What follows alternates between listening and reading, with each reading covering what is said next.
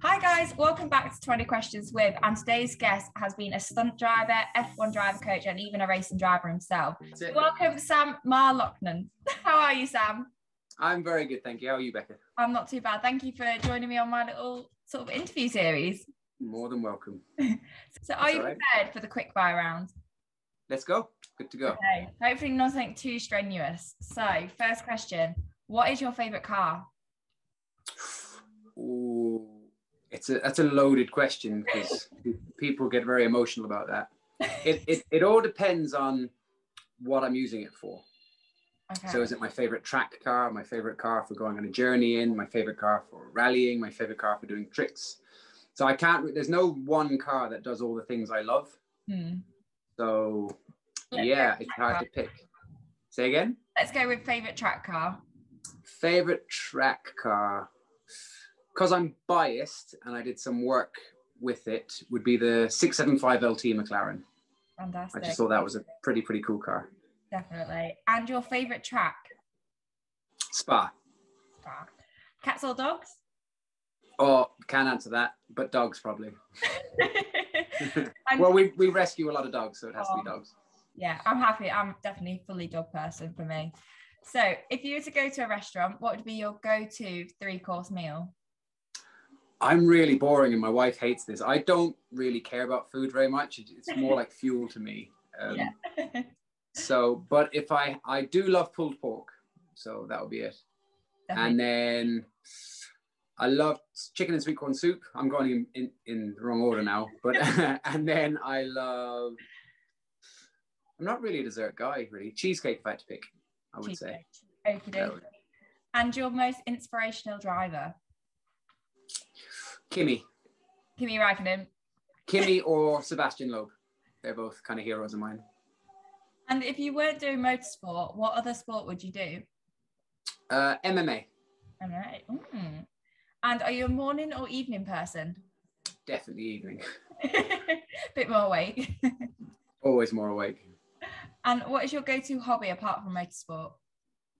Hobby's a funny one. Martial arts is my main extracurriculum, but then that kind of leads into a lot of the work I do, so you can't really class that as a hobby. Golf, I guess, would be the main one then, if it had to be a hobby. From one extreme to the other, from fighting to golf. I get angry on the golf course too, so that kind of balances it. And what is the scariest thing you've ever done? Scariest thing? I guess scariest situations I've found myself in or something I've had to do. Let's go something you've had to do.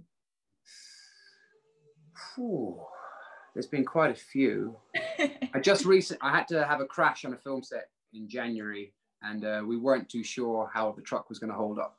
So they put me in knee pads, and because I was in a costume, I couldn't wear a helmet, and it was a kind of a will it, won't it crumble, but yeah, it seemed to be okay. So that was nerve-wracking. I just had to dive through a window I couldn't fit through, so that was fun. That was quite scary.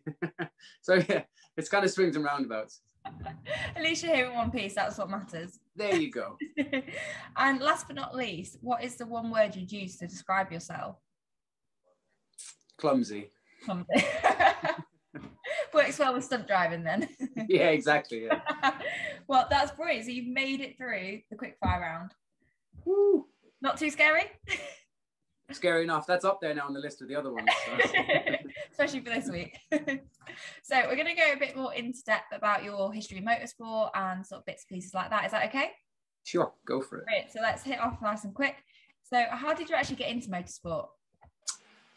My dad raced when he was younger, back in the 80s, and I was always obsessed with driving. Never really wanted to do anything else other than drive. That'll be an astronaut, which is weird. And I started karting from a very young age. And yeah, it kind of just kept going from there. Ended up doing a scholarship in the UK, came second in that. And then it just started snowballing from that point on, really. So you didn't fancy going up to space then? No, I'm too stupid. You need a maths degree and stuff like that. And I'm not that clever, you see. So. Sitting in a car. To be fair, driving a car is hard enough though, definitely. Exactly. And sort of along your journey and experience, what different barriers have you experienced and how did you actually overcome them? Money is probably the biggest barrier in motorsport, I would have thought. And it's a funny one because the talent level and the money level are two totally separate things. And it doesn't mean anything if you're super talented. If there's no budget behind you, it won't work. And it was quickly realizing that results are important, but it's how you can promote the sponsor and what you can do to increase their brand awareness. And I think that was the biggest barrier, was that learning curve, that it's not all about results, whereas they're important. It's how you can get that sponsor to a higher level with their business. Yeah, I guess that would be it. And then just overcoming all kinds of things.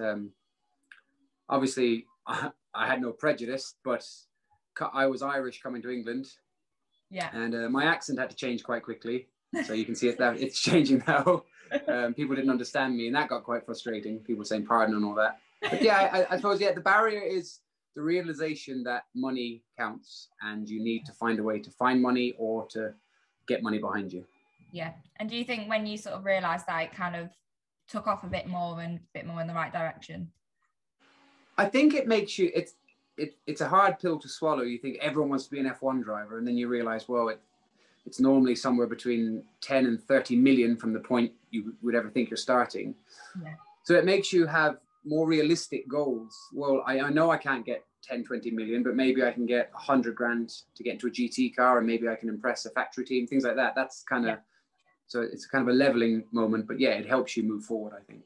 Brilliant. Okie dokie. And obviously you've had such a wide range of experience within motorsport. So you've done stunt driving, McLaren development driver, Ford 2000. You've even coached some F1 drivers. So how do you find all the different variations that you've done have sort of helped one another, but also how are they different? Yeah, it's funny because I teach a lot of car control to a lot of racing drivers. And when I teach it to them, it makes them go quicker. But quite often I find when I get back in a race car, I have to dial the car control back, because it actually slows me down, because I don't care if the car goes sideways. And if anything, I'll provoke it more because I'm a child. Whereas most drivers who come to me want to be able to catch a slide and bring the car back into space, into position. So I guess car control is everything. And it all stems from confidence in the car. Once you're happy that whatever state the car gets into, you can control it, then you're more eager to come off the brake early or roll in some more speed or keep your minimums up. So I guess, yeah, it all helps. Vision is key in every single aspect I've done in terms of motorsport or stunt driving or anything. Be it on a film set, you're looking out for other human beings, looking out for your marks, looking out for everything. Being in a race car, you're looking for cars around you. You know, when I'm doing live displays, it's looking for your timings and all these kind of things. So, you know, they all work together, but it's just applying the skill to what you're using it for and making it work for you, not against you. As in stupid me just sliding the car everywhere and getting given out to. Trying to make it as sideways as possible. Yeah, exactly. Yeah. No, perfect sense, definitely. And also, what is actually your favorite thing you've done? So out of all the different types of motorsport, which would you say is your go-to favorite? I know it's a little side question, but again, it's really hard to say because they all have their merits. You know, first time you race at Spa is, you know, an unbelievable feeling. The first time you get in a really fast car with aero around Silverstone GP, quite unbelievable. It's such a mind-boggling experience. You know, Maggots and Beckett's in a high-powered, high-downforce car is, you know, unrivaled anywhere in the world. Yeah. Sorry, can you say that question again? I forget what it was. Wait, so what part about all the different motorsports that you do is your favourite? I guess if you can class it as a motorsport, stunt driving is what I mainly do at the minute. It's what's keeping me busiest. I'm still racing, and I'm still coaching, and I'm still doing displays. And still doing development work actually, but stunt driving I find the most challenging and the most rewarding at the minute. Not to take anything away from the others, it's just my personal preference. I'm enjoying stunt driving most at the minute. No. And that leads on to the next question quite nicely. So learning different stunt skills. So I know personally handbrake turns, J turns, is it? All the different bits and pieces. So how do all those different stunts help you get faster around a track? And can they actually make you get faster around the track? Yeah, absolutely they can. like I said, you know, to go quick around a track, you need to look for your minimum. So your highest minimum speed. Yeah. So at the apex of the corner, what's the highest minimum you can carry? Now, the way to do that is to come off the brake early and to brake late. And it's a case of confidence building. So when you get better at, depending, I mean, some stunt skills won't be applicable, but car control, power sliding, these are all very, very useful things, because in racing, you need rotation in a corner, and that rotation is just a tiny degree of drifting, basically. So it's confidence, I guess, is the main thing, and how you can use it. I think one of the biggest things I've taught people, and when they've come back and said thank you, is damage limitation and avoiding a crash or an accident. Definitely. It's putting in the, because you, when it's going to go wrong, you can put in one input and that's it. That one input decides whether or not you're having a crash. Yeah. Or it decides how big the crash is going to be. Yeah. So I teach a thing called, you know, damage limitation. So it's when the accident is going to happen, what's the one thing you can do to minimize the damage, or to make sure a loved one or something is furthest away from the accident. If they're next to you, can you put your side into the wall first, or whatever it may be? So yeah, I think that's kind of a morbid thing to say, but it's just having this bag of tools, you know, that you can dip into when you need it. Yeah. In terms of reverse 180s, J turns and stuff, I guess if you want to get a fine on the racetrack, maybe that's what you can do, but I don't think they're going to be applicable. I was going to say, I've never tried it because I'd be too afraid I'd pull the handbrake and it would just snap. Just a bit of a fear. But no, that's brilliant. So definitely, if you're looking to get quick around the track, it's worth learning that limit and the confidence for sort of, like you say, you're carrying speed through the corner, your damage limitations, it's all going to help on that racetrack. So essentially. Yeah, and it's finding the synergy, like between the three main things are your eyes, your hands, and your feet. Yeah. And they all need to communicate, and nothing makes them talk to each other like precision driving does, because it's so finite in the little movements you have to do. They all have to be in harmony. And they do in racing as well, but you can get away with it in racing more than you can, you know, in a precision environment, because the parameters are so much tighter. Yeah. So. Oh, amazing. Definitely. So I'd love to have a go at. I don't know how good I'd be, but you never know. We'll see. We'll see. So on to the next question. Obviously, you've been around motorsport for a few years. How do you think it has developed and changed over time, and especially towards females in the area? I think the biggest change I've seen is the talent and the speed of the newer kids. I coach a lot of juniors, and I don't know. I mean, I ask a lot of my colleagues who are, you know, even far higher than I am in this industry in racing. And we all agree, like, the speed of these kids nowadays is nothing to what we were when we were their age. And I think that's down to the fact that the junior categories just didn't exist. You know, you karted up until the point you could get into a Formula Ford or something, and then you moved on, but there was never a car you could get into. Yeah. Since, like, you know, you got Junior Saxo or Sax Max, you got Ginetta Juniors, you got Junior Fiestas, and these kids are out all the time testing. But not only that, they've got a coach next to them for every test session. When I started, I didn't have a coach. I had someone sat on a corner watching me and telling me where to go a bit quicker on a feedback. But you never had someone from day one sit next to you making it quicker. So that's why you see the likes of Lando and Max and George Russell. You know, they are a new breed of speed now that's making the others look a bit silly. Yeah. So I think that's, in to answer that question. In terms of females, I was never under the impression that there was a big difference in talent between male or female. I knew I was coached by Catherine Legg. I was coached by Susie Stoddart at the time. She's now Susie Wolf. And they were quick at the time that I knew them. I'm a male, so I don't know what the prejudice is like. I think from my point of view, from whenever I've driven the highest powered stuff with downforce, it's just the physicality of it. And I wonder, is that just the limitation of it? Is it just the pure physicality? Maybe these women are talented enough to put it together for 10, 20, 30 laps, but can they not quite maintain that high level for 2 hours? I'm not trying to speak out of turn. I don't know. That's just my opinion, because I've seen how talented they are. You know, you've got like Jamie Chadwick out there. She's ballistic quick. Yeah. And, you know, maybe she'll make F1 and, you know, we'll see. But I think there are a lot more females than there were when I was younger. But then I don't know, is that just a case of there's more juniors coming through? Maybe. Yeah, so with that, you say juniors coming through and having like the Ginetta juniors and all the different opportunities, Do you think that's then again linking back to money? So obviously their parents have the money to put them in the cars with the coaches and help develop them a bit earlier than, like you say, you could just go karting and teach yourself almost a little bit more. Yeah, without question, it's down to money. But then also these championships, like Ginetta Junior's on live TV, on the Toka package. So the parents, whether they're paying themselves or they have a friend who can sponsor it, it's a lot easier to get that budget together in terms of advertising because it gets live airtime. Again, that wasn't something back when my races were filmed when I was younger. It was on Motors TV, 6 months later at 11 o'clock at night. So it's not as it was now. So, but yeah, money is crazy. Some of these kids are spending, 150 to 200,000 a year in Ginetta Juniors. And it only goes up from there. Definitely. That's only the baseline. Exactly. So moving on, what is actually your current aspiration at the moment with motorsport? Is it to focus more on stunt driving, or is there any like little goals you've got yourself to try and achieve? Yeah, I'm opening my own stunt driving academy. Oh, wow. Yeah, so that is my goal at the minute. I'll always race, as long as my customers keep me racing with them, I'll keep racing.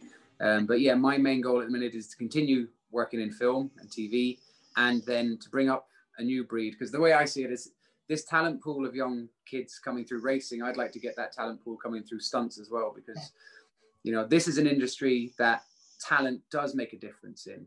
And if you are very, very good, you will be recognized. And not only that, if you show up on a film set, you're getting paid. You're not paying to be there.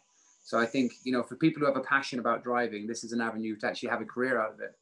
Whereas I fear at the minute with racing, it's, unless you make it to a works team, or unless you find a massive sponsor who pays the whole way through, it's hard to make a career out of it. So I'd like to give these, kids a chance who are very, very talented to come through the academy.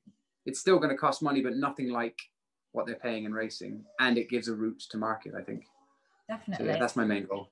Like you say, there's so many more aspects to motorsport. I think a lot of kids anyway, they focus on the F1, and there's only 20 drivers on the grid at the end of the day. And there's so many more aspects, like you say, to make money as well as paying for it. Because if you think you've got to have a full-time job and then try and train for your races, do your races, it's a lot to take on. And I don't think a lot of people can sustain it for that long. And obviously they don't want to give up their passion because they have that so much love for it. So why not try and make money out of something you love? Exactly, because there's the world of club motorsport is huge, and the racing is just as high a level, if not higher, some would argue, because some of these people club racing have been in it forever. I've done some club races and I've gone into qualifying and there's tenths separating 20 cars, and you're thinking, oh my God, this is super challenging. But you said, there's 20 drivers in F1. That's 10 teams. Yeah. So it's even less. And most people, who aren't into motorsport only know about F1 or maybe some rallying, and that's it. Yeah. It's nothing else. Whereas, there's so many facets of motorsport that you can make money in, that you don't want to burst these kids' bubbles and take their dreams away from them, but you also want to try and put them on the right path of reality to actually give them a shot at it. I'm not trying to take anyone's goals away. You see people making these posts on Instagram, believe, achieve, dream, it'll come true. It will, if daddy's got a big bank balance and can pay your way through it. Why not have a realistic goal, get your talent up, get seen, and then get paid to do what you love. Be an actual professional. That's my opinion. Brilliant. And on to the next question. So obviously you've worked with a lot of large motor companies like CarWow and McLaren. And how do you think they are to work with? And are they quite sort of fair towards females? Was there a lot of sort of females in the area, or do you think it was quite male dominated? In terms of TV and production, I've noticed that most of the people in charge on most of the sets I'm on are always female. Of course. And we all do what we're told. Organised, that's why. In terms of the development that I've worked in, I haven't seen that many females, if I'm honest. I don't know, is that a choice? I don't know. I know quite a few female drivers, but they've never spoken to me about wanting to do development. So I don't know. I can't say whether there is a prejudice there or not. I just know. But certainly on a film set, there's a lot of people way higher than me, way more talented than me, and they're female. Oh, brilliant. So like you say, there's quite a nice sort of community that gender doesn't really matter within the film industry then as much. No, not at all. It's irrelevant. It's about getting the production done on time and on budget. And if you can do that, that's cool. If you can't, you'll be answering to someone who is quite often female. I like the sound of that. I think the biggest thing with it is the organization that comes in dealing with the production. And I just don't think men are capable of that kind of level of organization. So yeah, maybe that's it. My wife would agree.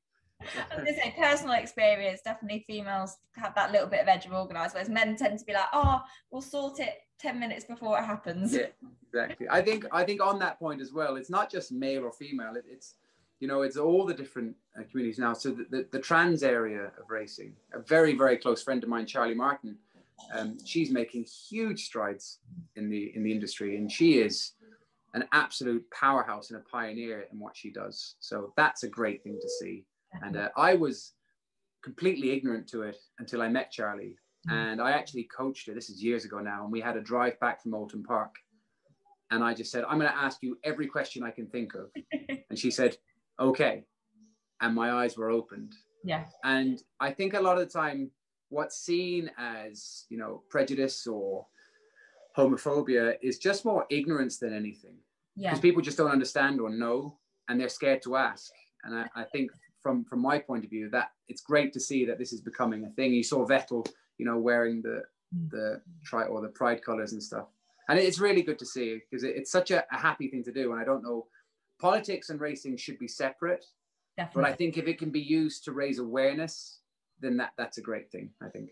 Definitely. Politics, and I'd have that a 10, best left out of it. Absolutely. We're all too stupid to know what's going on anyway, so it doesn't really matter, does it? You're always coming and going with politics. That's half the trouble. You never know what's exactly. Exactly. So what is actually your favourite memory that you have in motorsport, whether it be a certain film that you've worked on or a certain driver you've coached, anything that sort of stands out to you that you're like, yep, that's my one favourite memory? Ooh.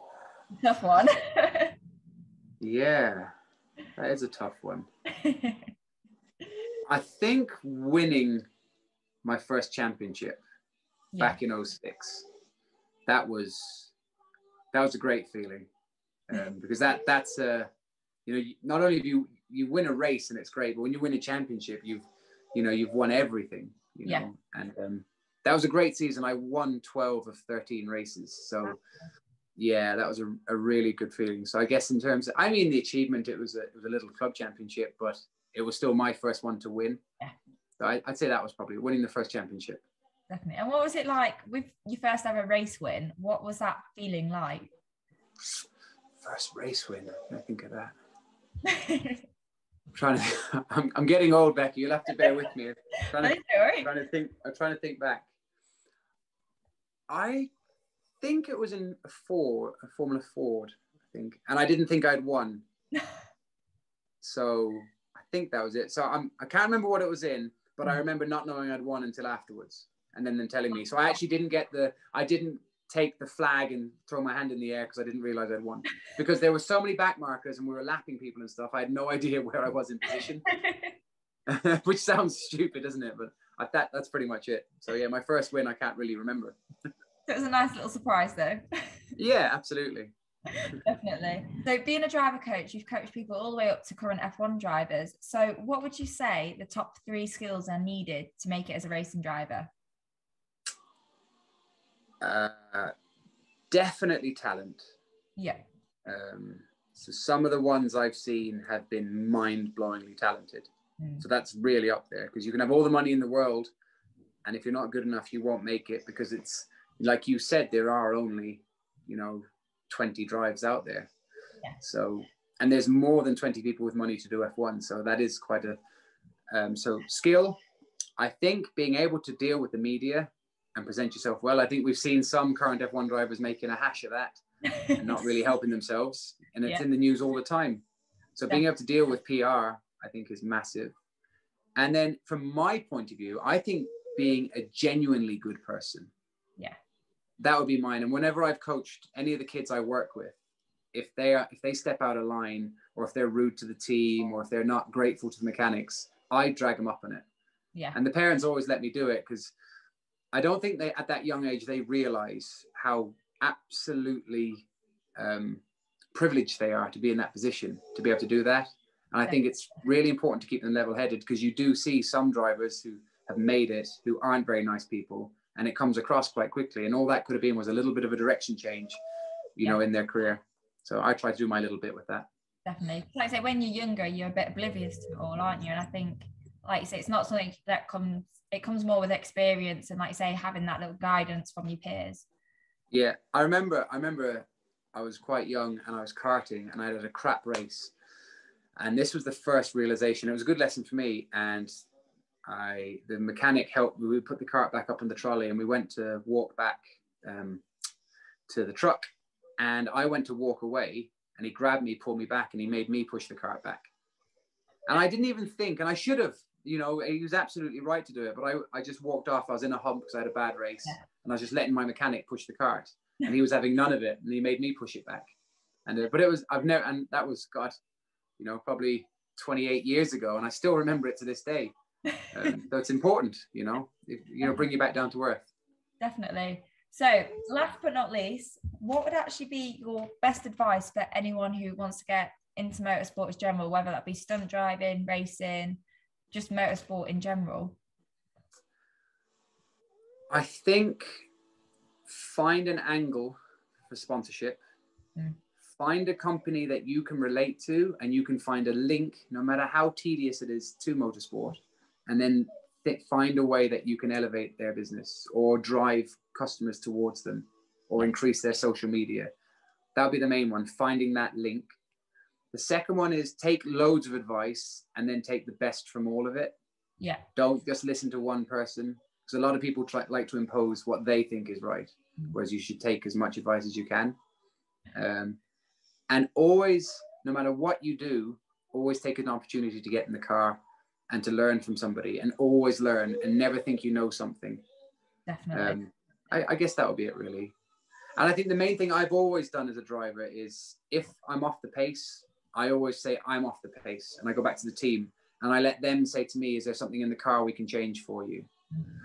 And you know, even sometimes I knew there was something wrong with the car, but I didn't really want to say it. I'd say it to me, and I let the team come and say it was in the car. Because if as a driver, you always say, oh, this is crap, this car's not doing it, it's understeering, it's not doing that. If you've done everything you can to drive that problem out of the car, and then come in and tell them there's understeer in the car, or there's oversteer, or there's, you know, there's a brake issue.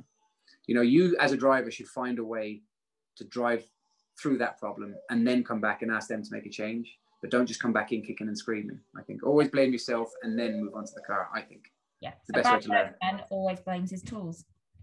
Exactly. And I know a lot of mechanics. Yeah. I know a lot of mechanics, they say, they have a saying called shaking a bag of spanners. So they basically pop the bonnet, shake a bag of spanners, close it, and say, try that, we've changed something. And then the driver comes back saying, yeah, it's perfect, don't do a thing, I love it. So the effect. Exactly. So it's a mind game. Definitely. Be humble, be grateful, and that's it. That's the end of the 20 questions. You made it. Ooh, there we go. Victory. So thank you ever so much for coming on and chatting to me tonight. I hope it wasn't too scary or not scary. No, I managed. It was fine. Thank you. Brilliant. But again, thank you ever so much for coming on. So you guys know we're back here every Monday at 6 p.m. and you guys know the drill. So like, follow, subscribe to make my journey your journey, and I'll see you next time. Bye.